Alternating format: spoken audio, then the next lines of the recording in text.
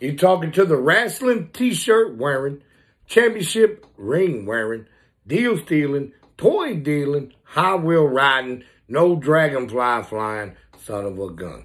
And I'm having a hard time keeping these credit card bills down. Welcome to A Flair for Toys, set on Cultured Heathen.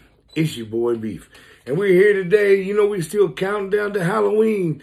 So we doing something horror, sci-fi, or Halloween related. So without further ado, I'll get the old man goggles on and let's get to it. Now tonight, we're gonna do the NuN. Now, I wasn't really that big a fan of this movie. It was all right, but cool looking character and stuff. So we picked this up. We got me and the wife one both for like 15 bucks. So let's break it on open. See what it's all about. See if it's a good figure or not. Put it in the horror collection and just keep this thing going.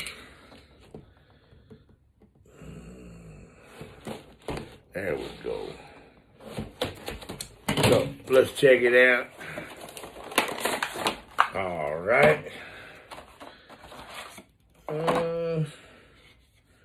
Not too bad, a little background if you want to use for like a little display or something. But nice cloth goods. Got two heads. Alright, let's get it cut out and see what it's all about. Luckily, I think it's only being held in by one. I don't like how they got the arms through the plastic though, but let's get it out and see. Okay, at least with it being soft goods, you'll have, oh, I don't need that shit. You have plenty of room to for articulation.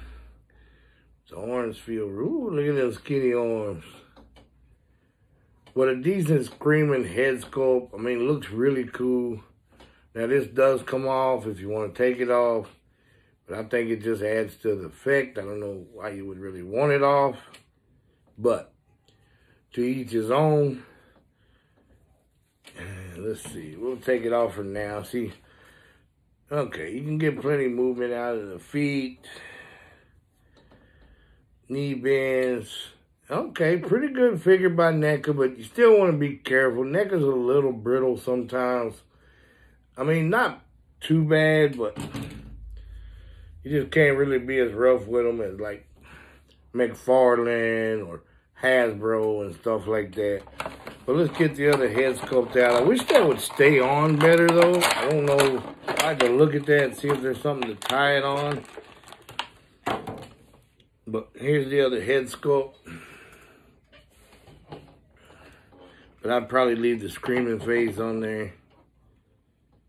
But you can just pop it off. Put the other one on if you want. Right there. But yeah, I would leave the other one on.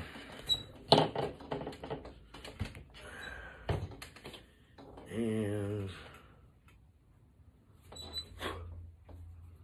no, there's nothing that really holds it on. So that is the only downfall to me. I wish they would have had something like maybe a little Velcro piece on there or something that kind of held it better, because you can't really do too much with it without it falling.